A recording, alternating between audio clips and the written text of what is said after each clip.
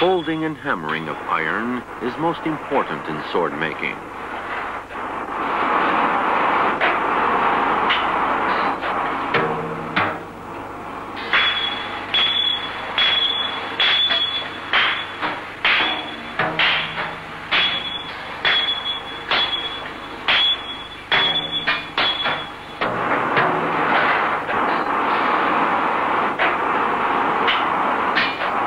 The fire is fueled by a special type of pine charcoal. The temperature of the fire is determined by the volume of the charcoal and pumped in air.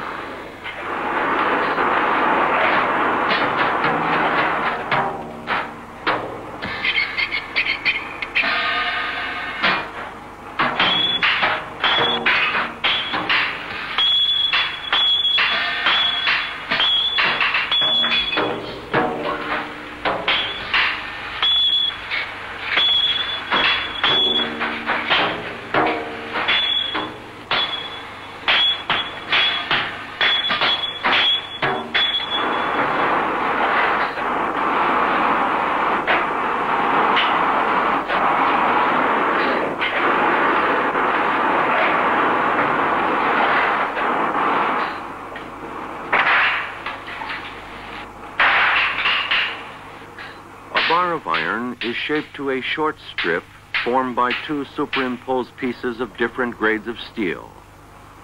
The billet thus formed is folded onto itself, again furnaced, and then hammered out to its original length. This process is repeated dozens of times while the temperature of the material is about 800 degrees centigrade. By doing so, slag is removed. The material is now pure steel.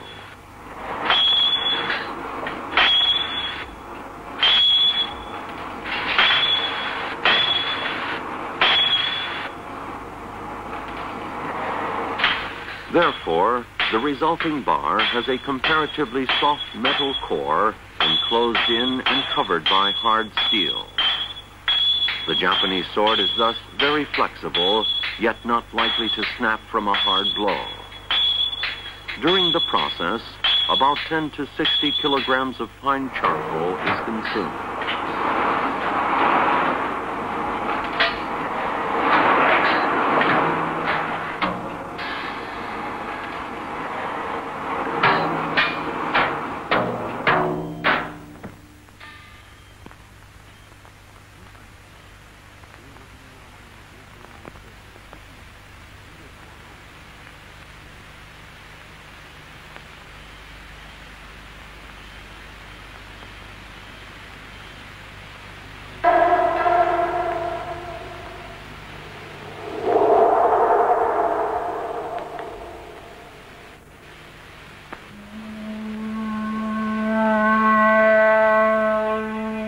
Clay is then drawn on the blade close to the edge using straight and irregular strips of copper.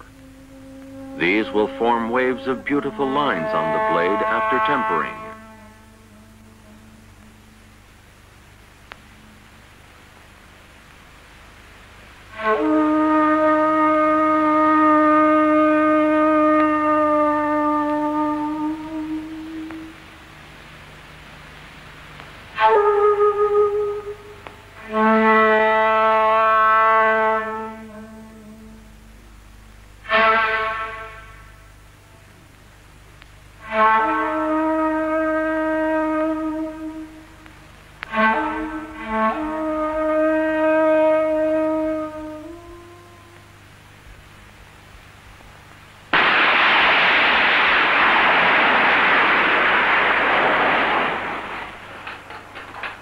Pine charcoal is used again for the tempering process.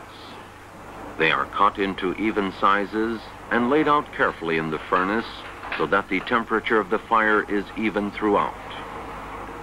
Straw is placed on top of the charcoal for the purpose of adjusting the temperature and the volume of carbon.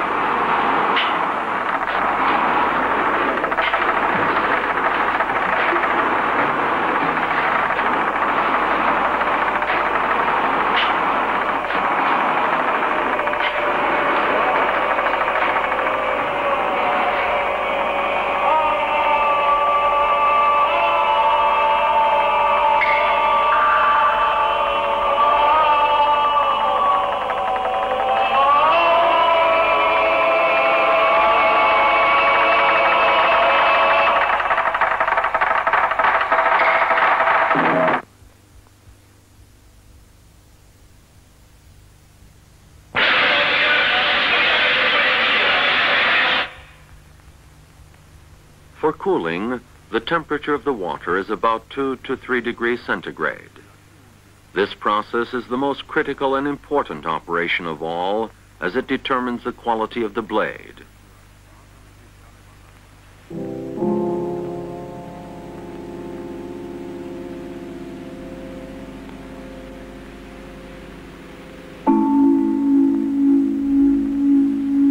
The steel which composes the blade is obtained from magnetic ore and sand.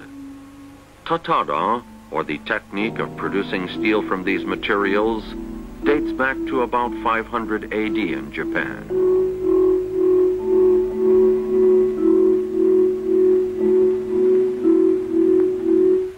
The name Tatada is derived from the Tatada tribe, which crossed over to the western part of Japan from the Chinese continent many years ago. It was this tribe which first introduced the technique of producing steel. In recent years, this Tatada technique has all but disappeared due to the lack of young apprentices.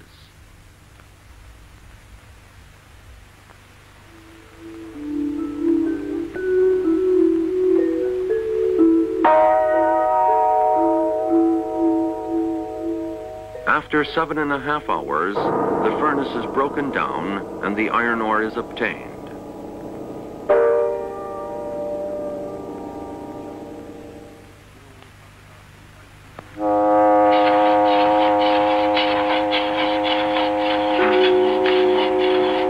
After the blade is tempered, it is then polished.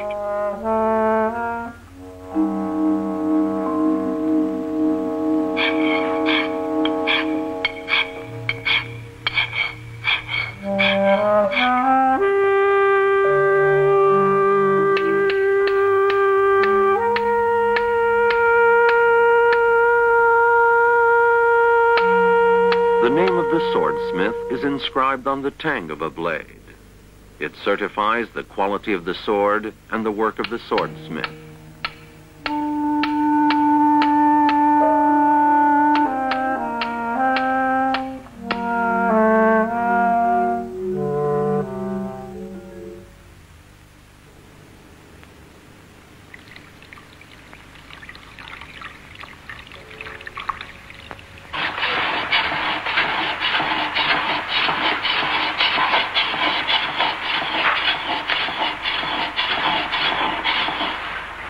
Polishing also plays an important role in giving a final artistic touch to the blade.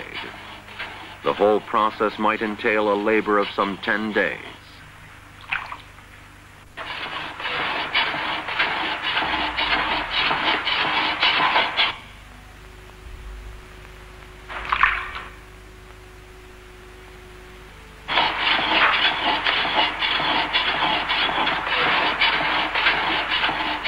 In polishing, it is very important that the person who sharpens the sword lean his body forward and put the center of gravity of his body at a point where the blade and the polishing stone touch.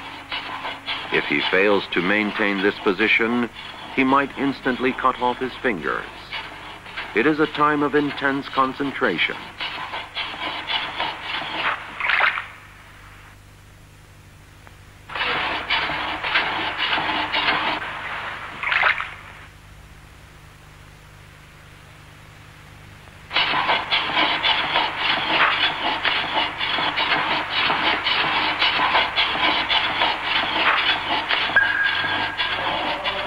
About 9 grades of polishing stones are used in this process. First, the tip is sharpened. Then, the flat surface and the top ridge are polished. Final polishing is to bring out the sheen of the steel.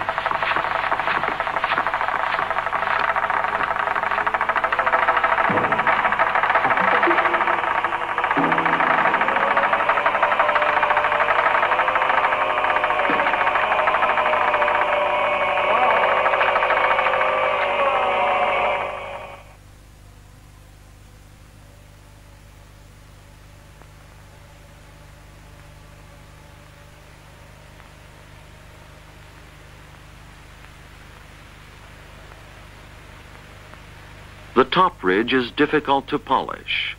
Thus, for this purpose, a layer of polishing stone is cut into pieces and used.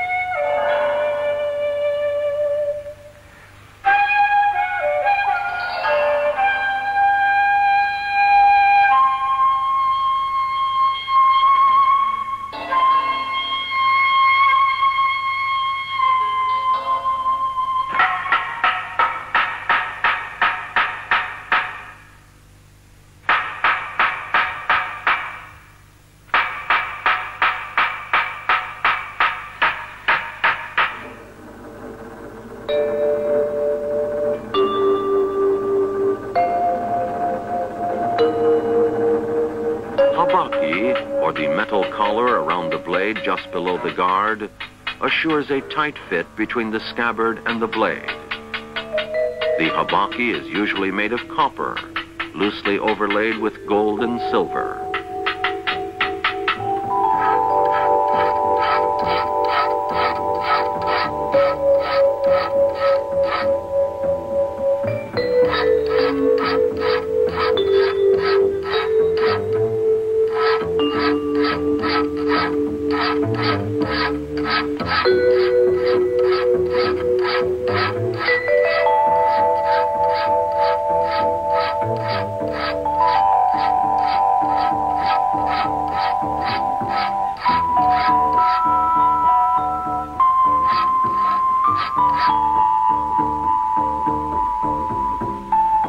The surface is either plainly polished or engraved with fine lines.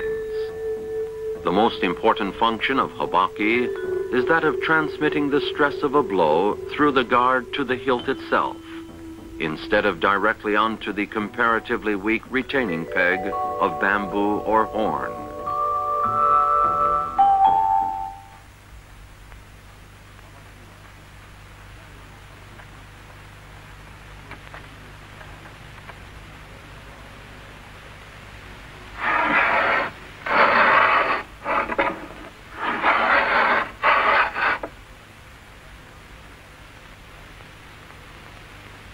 Saya, or the scabbard, is made in two halves, usually of honoki wood. The honoki tree grows in the cold mountainous region of central Japan. Only the core of the wood is used after being dried naturally for 1 to 30 years, depending on the quality.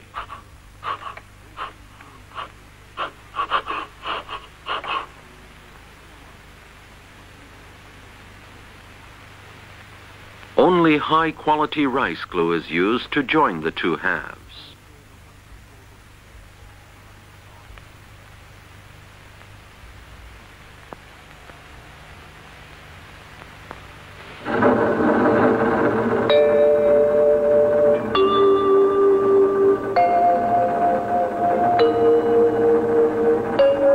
After being glued, the scabbard is again dried naturally for more than 12 hours.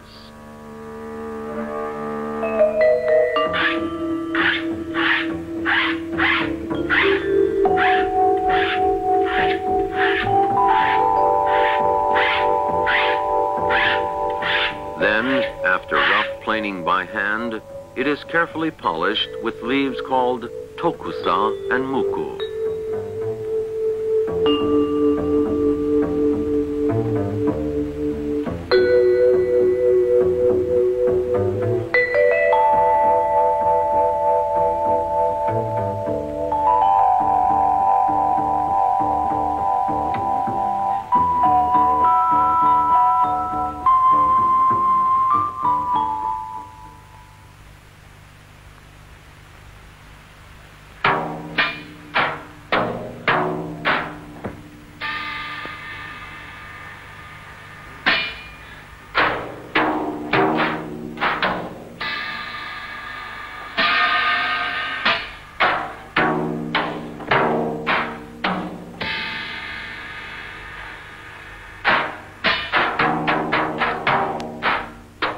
Skamaki, or hilt wrapping.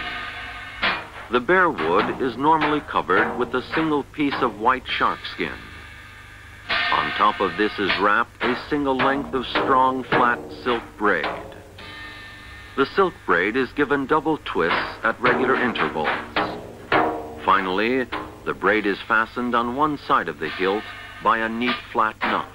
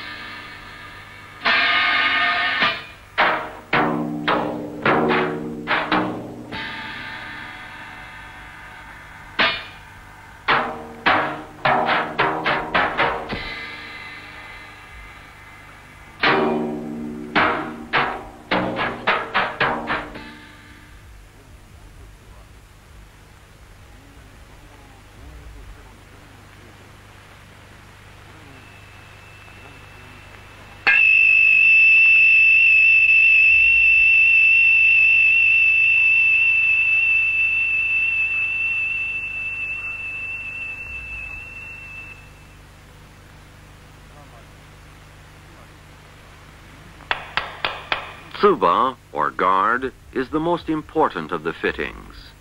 It is generally in the form of a flat disc.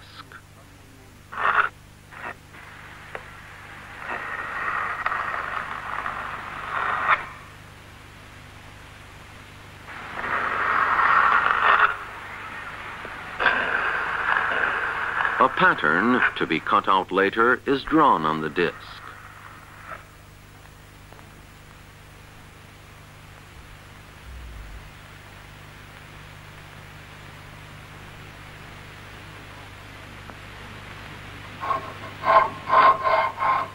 The design here comes from the family crest of a lord of the Edo period. It was originally designed some 360 years ago by a guard designer named Mataichi Hayashi. Now it is revived by this guard designer.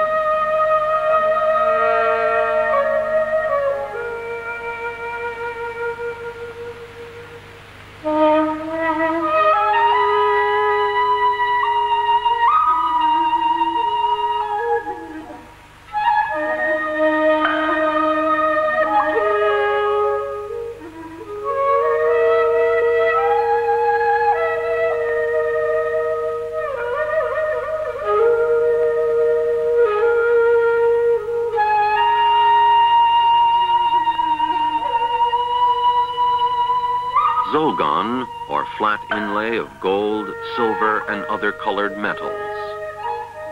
Guard makers say if the quality of the iron is good, the inlay of gold will never fall out. They believe that gold is dead, but iron is alive.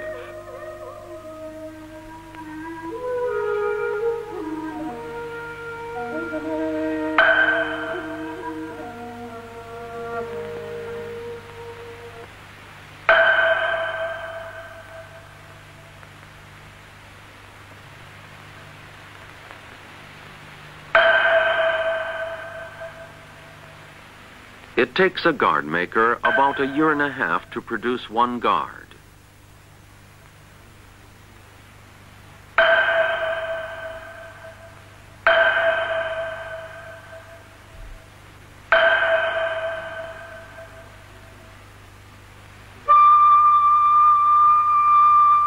Some swordsmiths lead a religious life. This guard maker is one of them. Almost every process in the making of a guard is undertaken with religious ceremony. It reflects the principles of Zen Buddhism.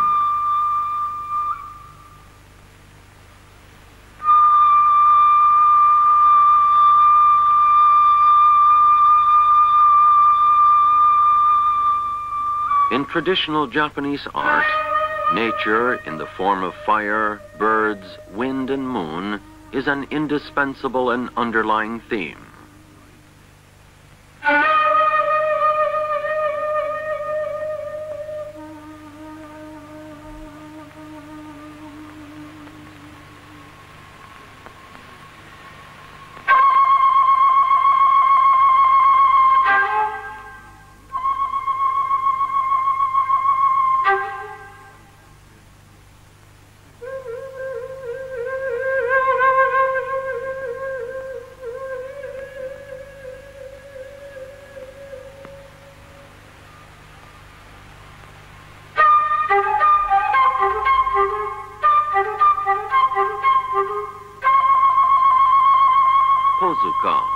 A small knife inserted and carried in one side of the scabbard. These knives measure about 7.5 centimeters long and a little over 1.5 centimeters wide. Generally, kozuka are oblong in shape. The commonest variation is the rounding off of the handle. However, the entire outline may be fancifully shaped within the limits of the prescribed oblong.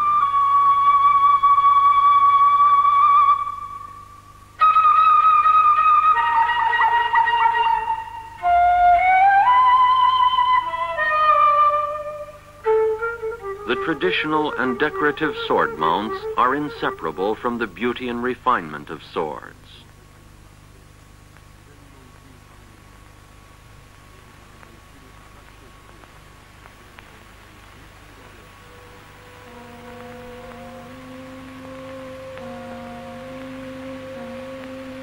Nishu Honami is the most well-known sword appraiser in Japan.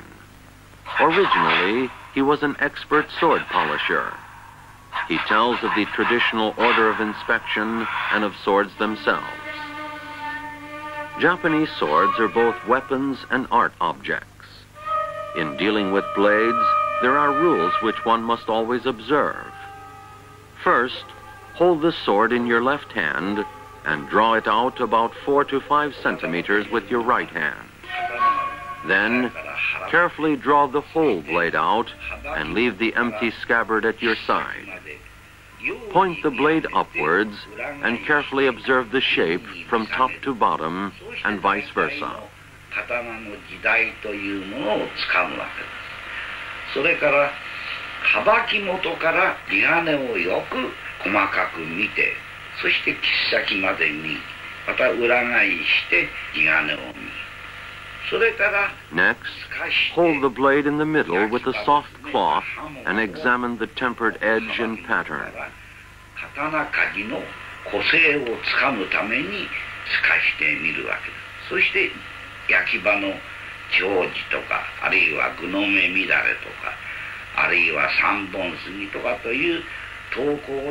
He goes on to talk about the soul of swords. In battle, when a samurai pulls out his sword, he is at once confronted with a matter of life and death. To him, his sword is iron, but alive with the energy of life, and it is this energy which gives him the strength to struggle for life.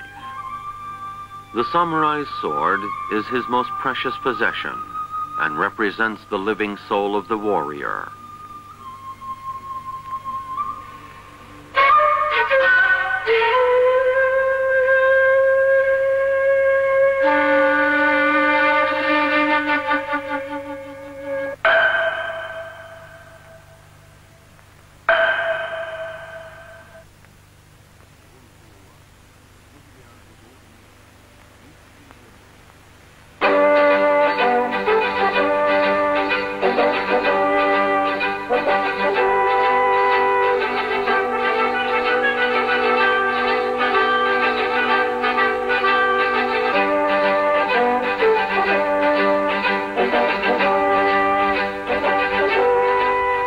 This art form, combining the ice-cold purity and self-restraint of metal with the energy and fury of fire, must be preserved by young people and passed on to the next generation.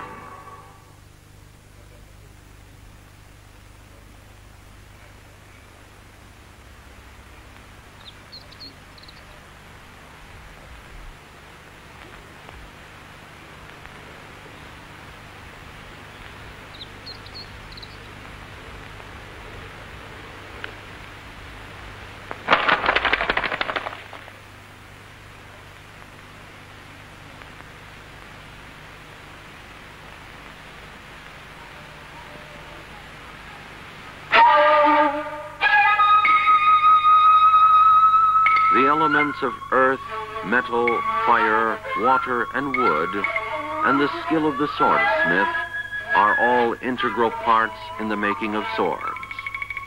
The Japanese sword. In it can be seen the body and soul of the ancient Japanese people.